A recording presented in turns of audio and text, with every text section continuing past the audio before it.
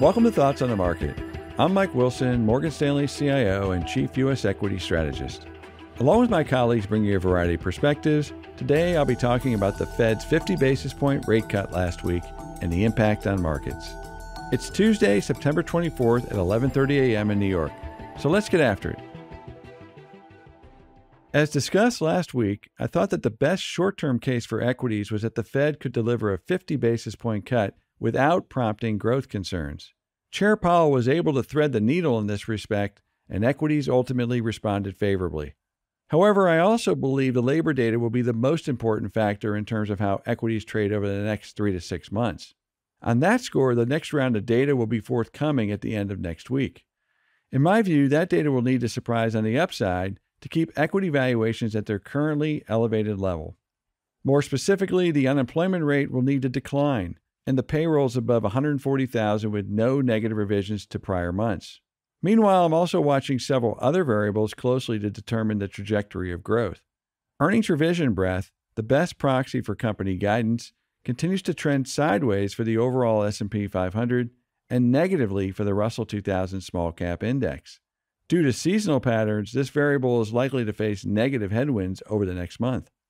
Second, the ISM Purchasing Managers Index has yet to reaccelerate after almost 2 years of languishing. And finally, the Conference Board Leading Economic Indicator and employment trends remain in downward trends. This is typical of a later cycle environment. Bottom line, the Fed's larger-than-expected rate cut can buy more time for high-quality stocks to remain expensive and even help lower-quality cyclical stocks to find some support. The labor and other data now need to improve in order to justify these conditions, though, through year-end.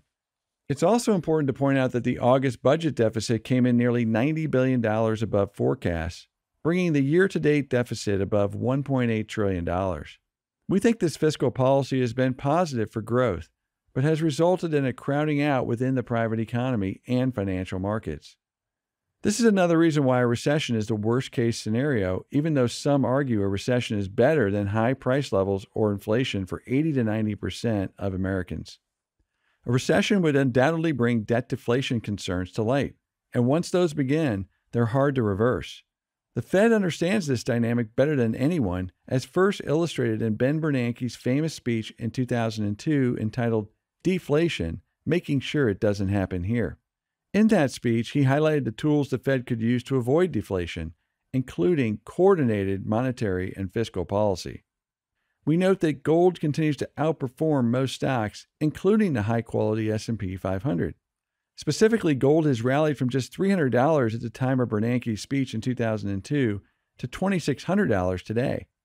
The purchasing power of U.S. dollars has fallen much more than what conventional measures of inflation would suggest.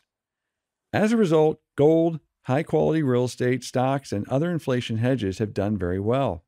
In fact, the newest fiat currency hedge, crypto, has done the best over the past decade.